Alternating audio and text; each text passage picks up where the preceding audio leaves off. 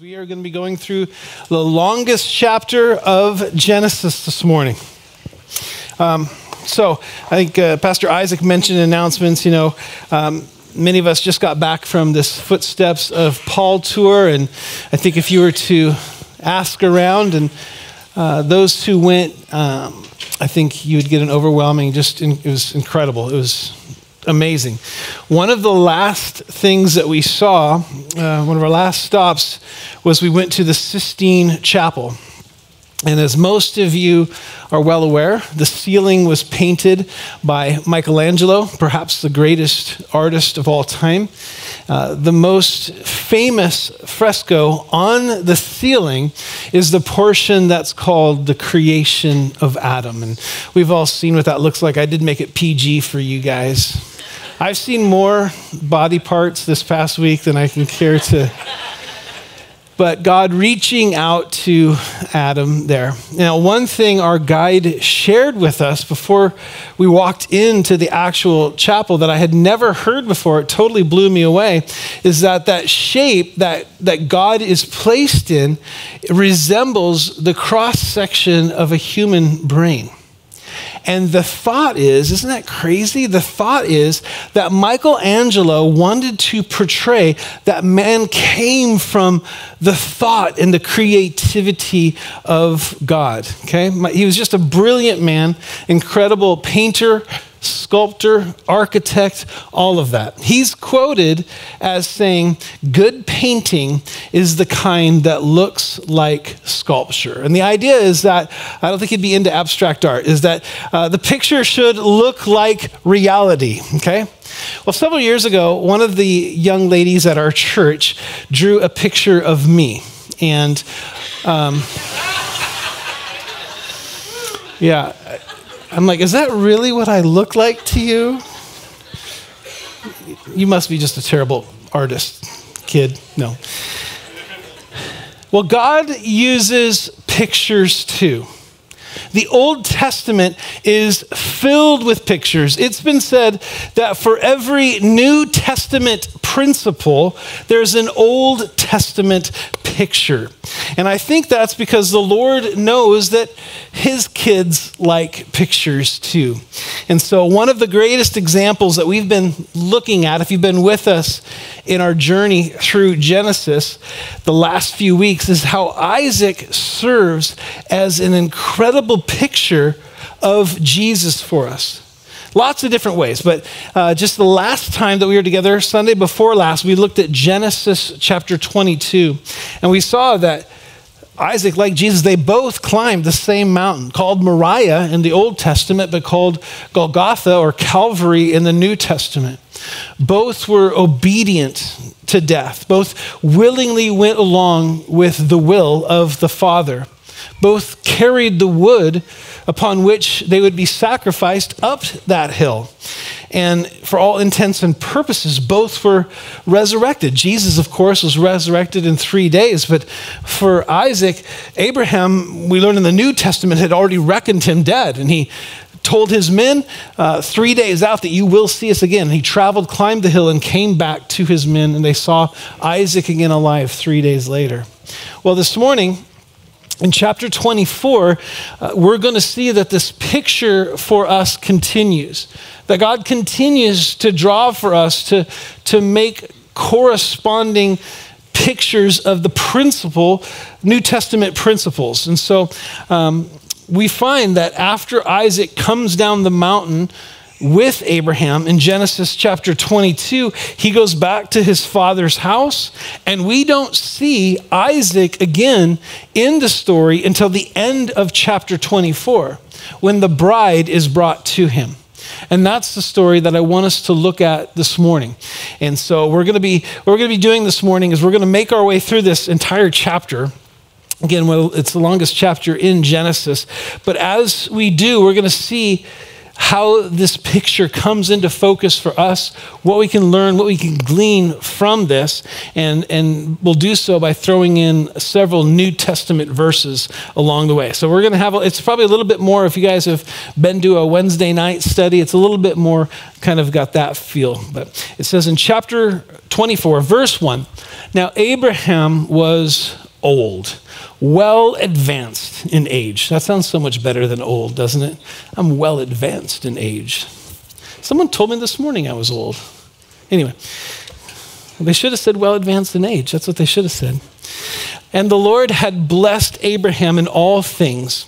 So Abraham said to the oldest servant of his house, who ruled over all that he had, please put your hand under my thigh, and I will make you swear by the Lord, the God of heaven and the God of the earth, that you will not take a wife for my son from the daughters of the Canaanites among whom I dwell.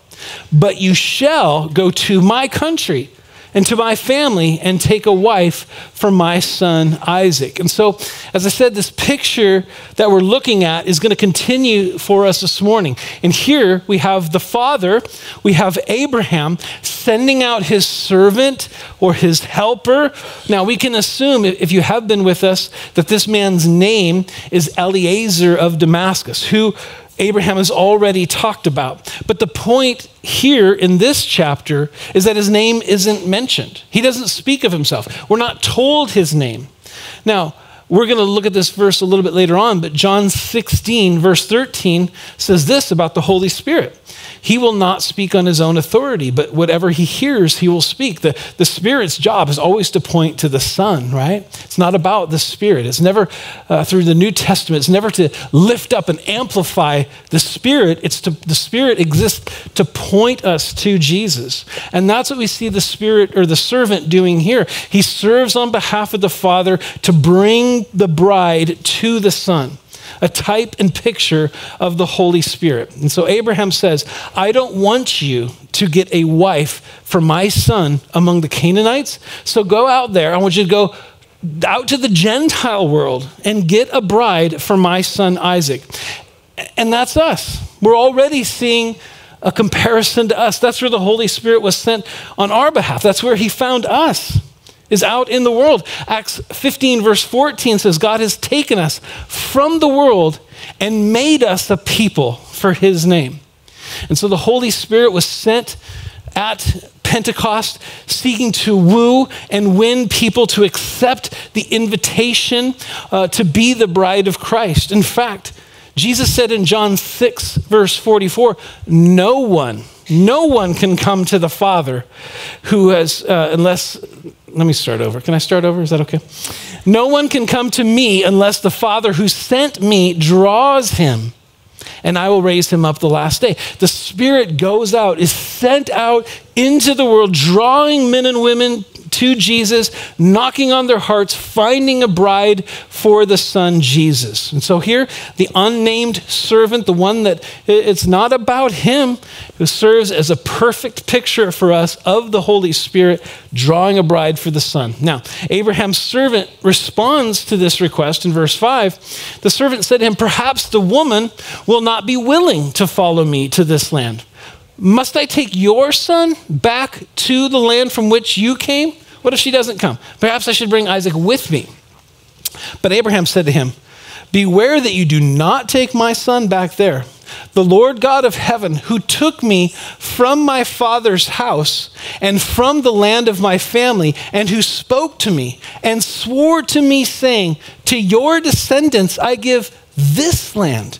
He will send his angel before you, and you shall take a wife for my son from there. This is the promised land, he says. The son isn't to go back out into the world. He is to prepare a place for the bride. I'm sending the servant to bring back a bride for him.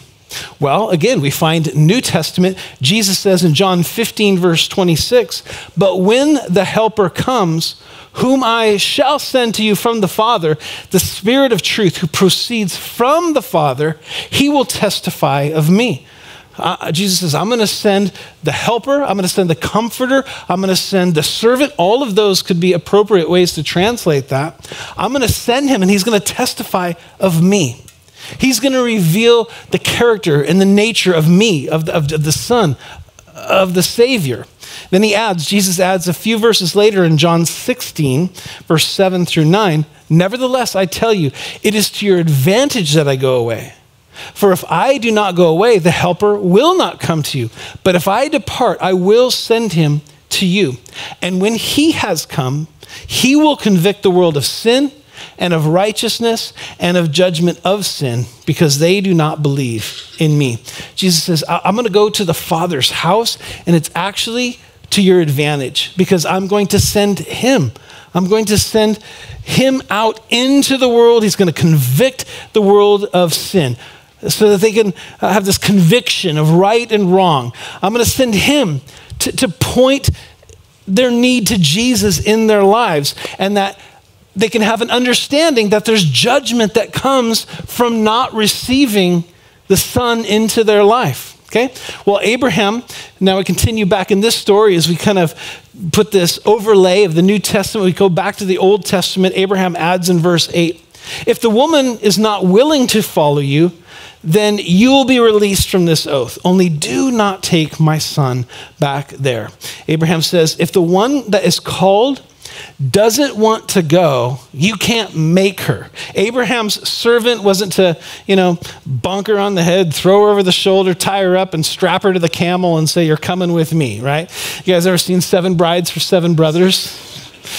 They go get those. I love that movie. It's so great. But not because I think that's a good idea. Don't get me wrong. That is not good courting. But it's her decision. She's to willingly enter into this relationship with the beloved Son based on the testimony and the drawing of the servant. Okay? And so too, that's how the Holy Spirit operates in our life.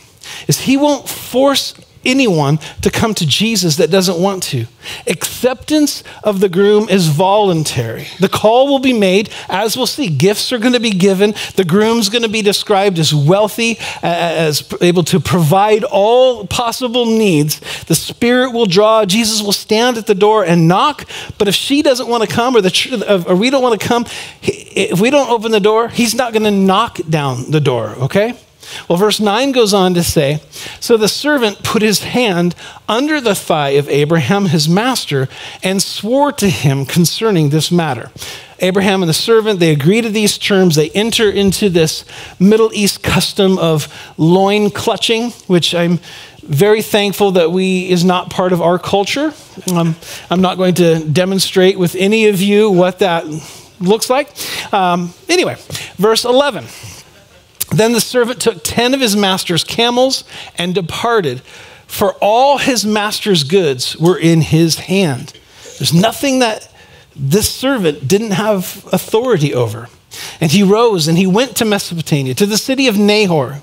And he made his camels kneel down outside the city by a well of water at evening time, the time when women go out to draw water. Verse 12, then he said, O Lord God of my master Abram, please give me success this day and show kindness to my master Abraham.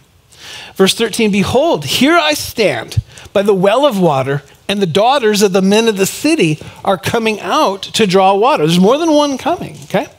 Now let it be that the young woman to whom you say, please let down your pitcher that I may drink. And she responds, drink and I will give your camels a drink. Let her be the one you have appointed for your servant Isaac. And by this I will know that you've shown kindness to my master. And so he says, the one that you've appointed, okay? And here we see this other side of this complex issue of predestination. Is Rebekah predestined? Is she appointed to be Isaac's wife? Well, we're going to see that, yes, she is. She is appointed. She is predestined to be Isaac's wife. But we're also going to see that she has a choice. And you can say, well, how does that work?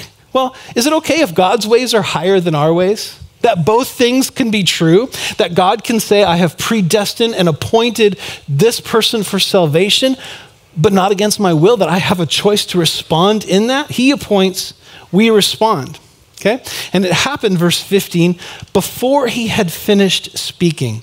That's how my prayers are. Lord just answers them like that, right? No, I'm just joking. That would be great.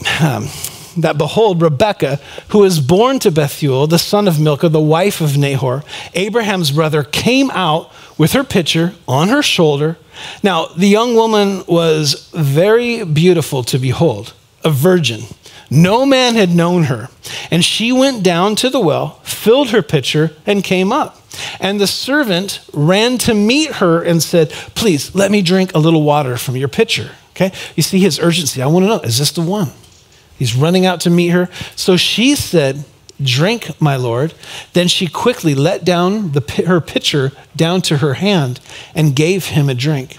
And when she had finished giving him a drink, she said, I will draw water for your camels also until they had finished drinking. Okay, he brought 10 camels. I've heard that camels can drink upwards of 20 gallons of water at a time. That's a lot of water. That's 200 gallons of water that she's drawing up by hand. She's got some guns as well. She's beautiful with guns, okay?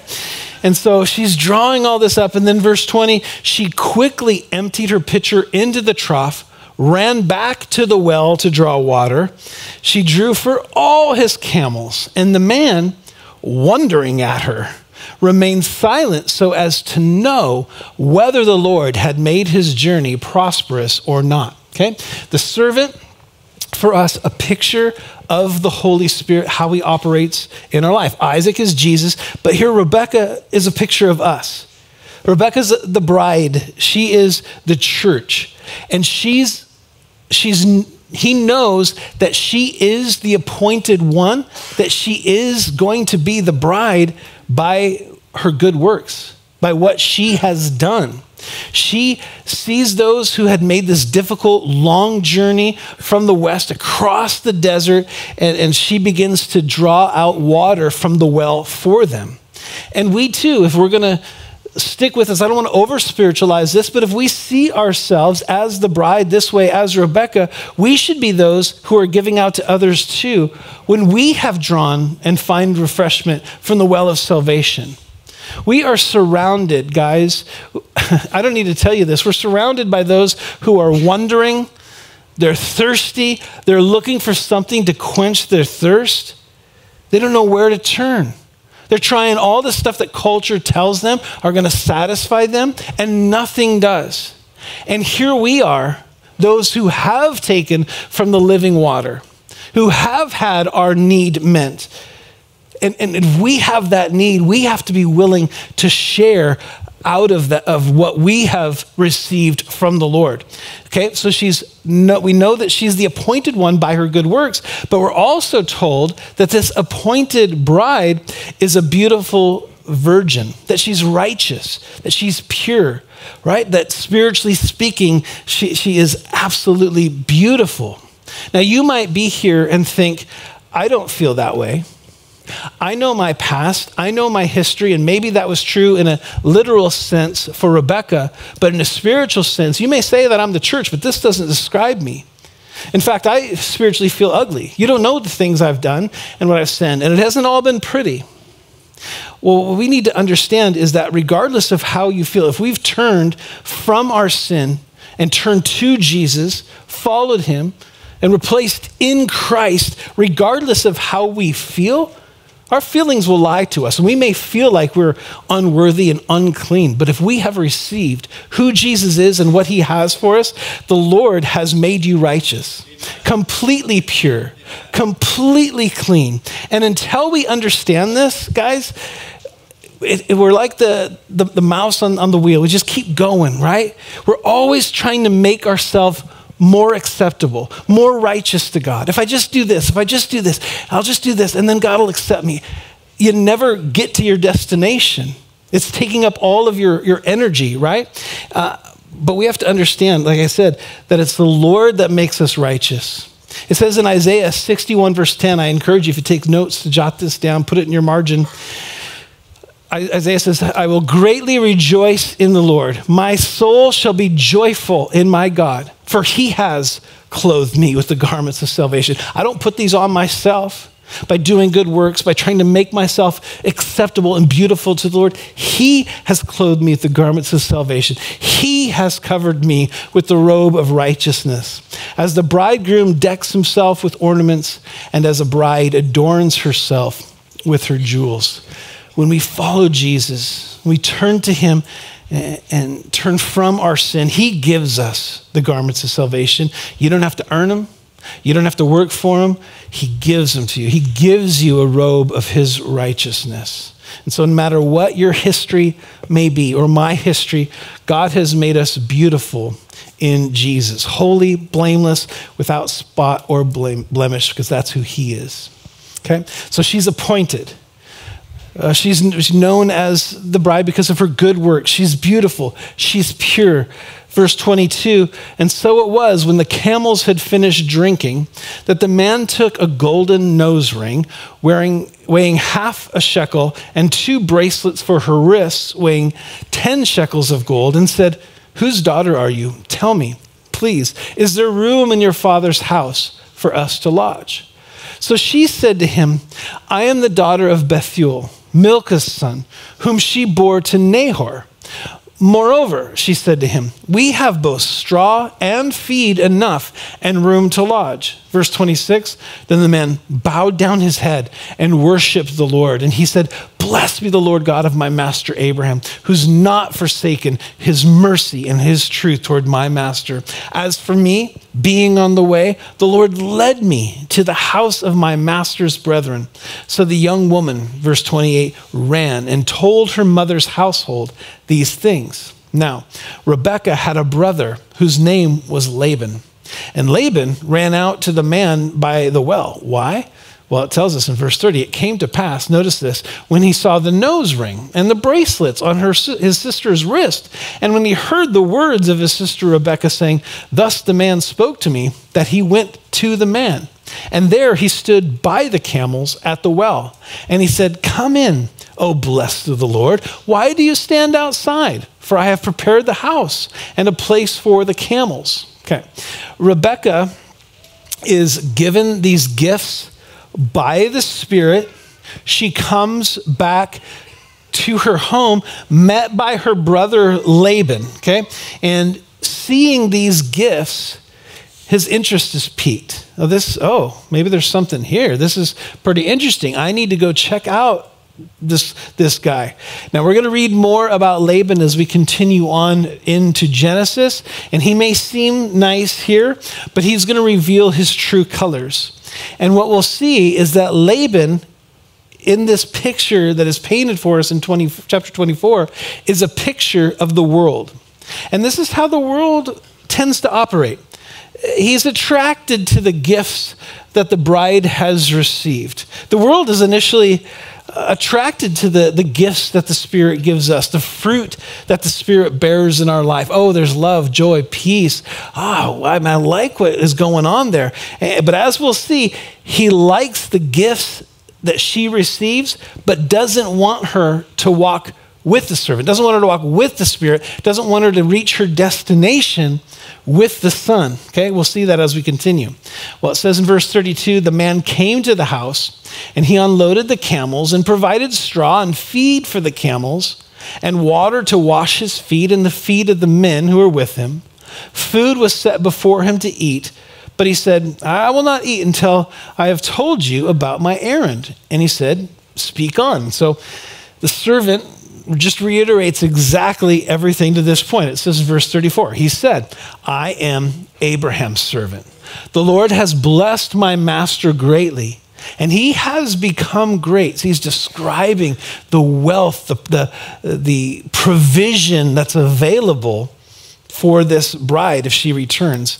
He's become great, and the Lord has given him flocks and herds and silver and gold, male and female servants and camels and donkeys. And Sarah, my master's wife, bore a son to my master when she was old, and to him he has given all that he has.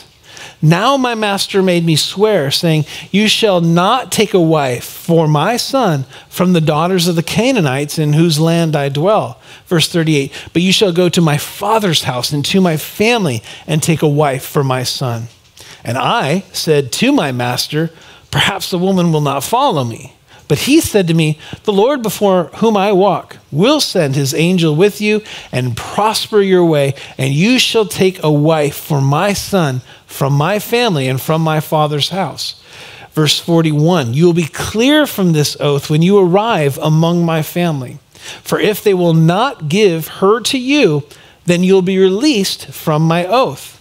And this day I came to the well, and I said, and he tells him about the prayer, O Lord God of my master Abraham, if you will now prosper the way in which I go, behold, I stand by the well of water. And it shall come to pass that when the virgin comes out to draw water, and I say to her, please give me a little water from your pitcher to drink, and she says to me, drink, and I will draw for your camels also, let her be the woman whom the Lord has appointed for my master's son. Verse 45, but before I finished speaking in my heart, there was Rebekah coming out with her pitcher on her shoulder, and she went down to the well and drew water. And I said to her, please let me drink. And she made haste and let her pitcher down from her shoulder and said, drink, and I will give your camels a drink also. So I drank, and she gave the camels a drink also. Verse 47, then I asked her and said, whose daughter are you? And she said, the daughter of Bethuel, Nahor's son, whom Milcah bore to him. So I put the nose ring on her nose and the bracelet on her wrists. And I bowed my head and worshiped the Lord and blessed the Lord God of my master Abraham, who led me in the way of truth to take the daughter of my master's brother for his son. Verse 49, now, if you will deal kindly and truly with my master, tell me. And if not, tell me that I may turn to the right hand or to the left. And so he just reiterates all of this. You've heard the story from the very beginning, how I got here, how God miraculously led me to that well, right to Rebekah. He answered my prayer exactly. It's obvious that this is from the Lord. This is the appointed one. Are you willing to let Rebekah go? Verse 50, then Laban and Bethuel answered and said, the thing comes from the Lord. We cannot speak to you either bad or good. Here is Rebekah before you. Take her and go, and let her be your master's son's wife, as the Lord has spoken. Okay? So at this point, things seem to be going exactly according to plan. Everything seems to be great. Dad and brother say, go for it. Respond to the servant's invitation. Make this wealthy son your groom. Follow him to the sun. Go for it. And then it says, verse 52, it came to pass when Abraham's servant heard their words that he worshiped the Lord, bowing himself to the earth. Then the servant brought out jewelry of silver, jewelry of gold, and clothing, and gave them to Rebekah. He also gave precious things to her brother and to her mother. Verse 54, and he and the men who were with him ate and drank and stayed all night. Then, notice this, they arose in the morning and he said, send me away to my master. But her brother and her mother said, let the woman stay with us a few days, at least 10. After that, she may go. Now, scholars sometimes say, your margin may say, that in reality, they're not saying a few days. Your margin might say they're asking for 10 months and possibly years. And so what we see here is that Laban and the dad originally said, fine, go ahead. But then they say, I don't know. We kind of want to keep her around for a little while. And so too, if we continue this picture that's being drawn for us, the world will say, I don't know. Man, I like the gifts that you got. I like maybe the change that I've seen in you. But I don't know, this decision to abandon all, to follow him, to leave all that you know for the son that you haven't met, that seems a little drastic. Let's put it off. Why don't you think about this for a while? Take some time. And that's how the enemy will operate in our life as well. The story is told, maybe you've heard this before, of 3 demons. This is fictional. There's no chapter and verse for this, okay? Can I get that reference? No. That 3 demons are talking with Satan about how to strategize and how to influence people, how to pull them away from following the Lord. And the first demon says to Satan, he says, what if we try to convince people that there's no God?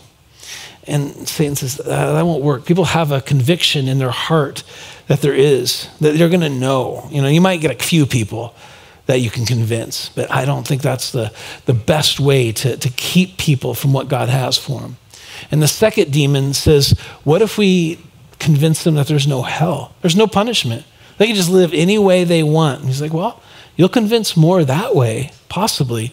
But then finally, the third demon says, what if we convince people that there's no hurry? And Satan says, that's what'll work, right? And that's the biggest deception, I think, that we face is that there's plenty of time. You don't have to make a decision for Jesus. You can take your time, put it off, wait. You don't have to abandon everything and follow him right now. You can do it when you're older. Live for a while, have some fun, enjoy yourself for a little bit. And that's one of the most effective strategies that the enemy can use in our lives, that there's no urgency, that there's no real need to, at this moment, follow Jesus. But the Bible says today is the day of salvation, okay? And so Abraham's servant says in response to this, verse 56, he said to them, do not hinder me since the Lord has prospered my way. Everything's gone my way. Don't stop this now. Send me away so that I may go to my master. And so they said, we will call the young woman and ask her personally. Then they called Rebekah and said to her, will you go with this man? And she said, I will go. She gladly accepts this invitation. So they sent away Rebekah, their sister, and her nurse, and Abraham's servant and his men. And they blessed Rebekah and said to her, our sister, may you become the mother of thousands of 10,000s, and may your descendants possess the gates of those who hate them. So based upon the prompting of the servant, upon the information that she's given about the son, she says, I'm going to go in faith. I'm going to go that's going to be reality. I'm going to give myself to a man I've never met to go to a place I've never been. And again, this is so true and emblematic of our life, of the Christian life. 1 Peter 1 verse 8 says, Jesus Christ, whom having not seen, you love. Though now you do not see him, yet believing, you rejoice with joy inexpressible and full of glory. We've never physically seen Jesus, but we know what the word says about him. We know what the Spirit says through the word about him. We know that he's blessed us. We know that we love him because he first loved us, right? So she says, I want to go. I want to follow. And so they send her away. Verse 61. Then Rebekah and her maids arose, and they rode on the camels and followed the man. So the servant took Rebekah and departed. Now Isaac came from the way of Beer-lahai-roi, for he dwelt in the south. And Isaac went out to meditate in the field in the evening. And he lifted his eyes and looked, and there the camels were coming. Okay, so she comes riding on these 10 camels. Here comes this caravan through the desert to her bridegroom. Again, a picture of our life. We're told in 1 Peter chapter 2 that as Christians, our life is like pilgrims. We're sojourning through life. In fact, Hebrews 13 verse 14, this is how the New Living Translation puts it. For this world is not our permanent home, but we're looking forward to a home yet to come. Guys, this life of following Jesus is a pilgrimage. On this pilgrimage, we can have seasons of dryness, right? Rebekah's going through a desert. There may be times we've never been here before. We don't know how we're going to get to where you're bringing us, Lord. It could be a bumpy ride. She's on a camel. I heard that that's pretty bumpy to ride a camel. I can only imagine. But like Rebekah, we're not alone on this journey. We have fellowship along the way. She has the servant to lead the way. Hey, we're going to need to turn here. I know it may seem like this is the right way, but you need to trust me. This is the way to go. This is a difficult area. You got to stay close to me here. Don't wander too far off. Keep your eyes on me, and you'll reach the destination that God has for you. And so this is a picture for us of the Spirit-led life. We're not left in this world to just wonder. It's not accept what Jesus has done and then wonder about aimlessly. We're to follow the leading of the Spirit in our life. Jesus said in John 16, when he said, the Spirit of truth has come, he will guide you into all truth. For he'll not speak on his own authority, but whatever he hears, he will speak. And he will tell you things to come. He will glorify me, and he will take of what is mine and declare it to you. All things that the Father has are mine. Therefore, I said that he will take of mine and declare it to you. While we are coming, while we're on the way to the Father, we're being led by the Spirit, I want us to notice what's our greater than Isaac doing? It said in verse 62, he's by Lahoiroi, which means the Lord sees.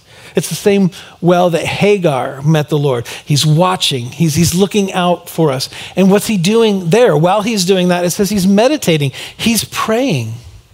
That's what Jesus is doing for you right now. Hebrews 7:25 says, since he is able to save to the uttermost those who come to God through him, since he always lives to make intercession for them. The Lord is watching us. He hasn't abandoned us. He's praying for us. He's interceding right now on your behalf. Whatever you're going through, whatever challenges, whatever dryness, however bumpy this ride may be at this moment, he's praying for you and interceding for you. He never stops thinking about you while you're on this journey of life. Well, let's finish here. It says in verse 64, then Rebekah lifted her eyes, and when she saw Isaac, she dismounted from her camel. And she had said to the servant, who is this man walking in the field to meet us? The servant said, it is my master. So she took the veil and covered herself. And the servant told Isaac all the things that he had done. Then Isaac brought her into his mother Sarah's tent, and he took Rebekah, and she became his wife, and he loved her.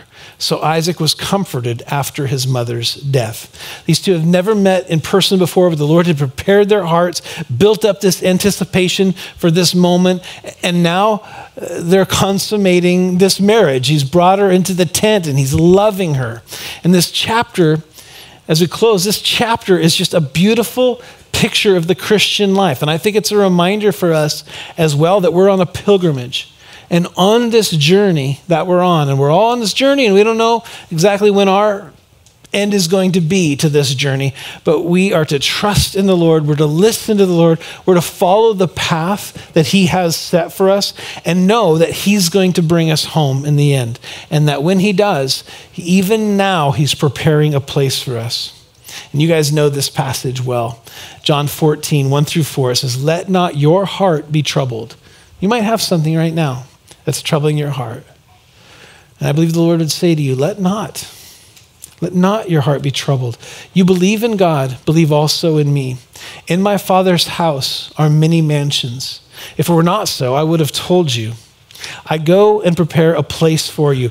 And if I go to prepare a place for you, I will come again and receive you to myself, that where I am, there you may be also. And where I go, you know, and the way you know. And so, as we close, again, it's like the fourth time, it's such a pastor thing. I think I've said it 4 times, but as we close, I want to remind us that the servant's entire mission in this chapter is one thing.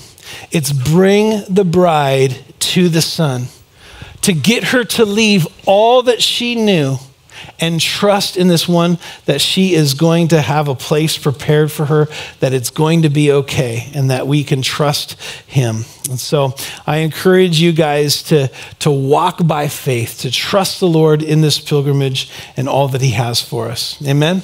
Amen. Hey, let's stand. And I want to leave you with this from 1 Peter. Let me pray first. Father, thank you again for this time. And I do pray, Lord, for myself, for my brothers and sisters, that we would trust you on this journey, that we would not set our eyes on the things of earth, but set our eyes on you, on that which is above. And know, trusting, Lord, that you are calling us to yourself. And that we can walk by faith, that we can walk in the Spirit and know that, Lord, you'll bring us exactly where we need to be. Thank you, Lord. We ask this in Jesus' name. Amen.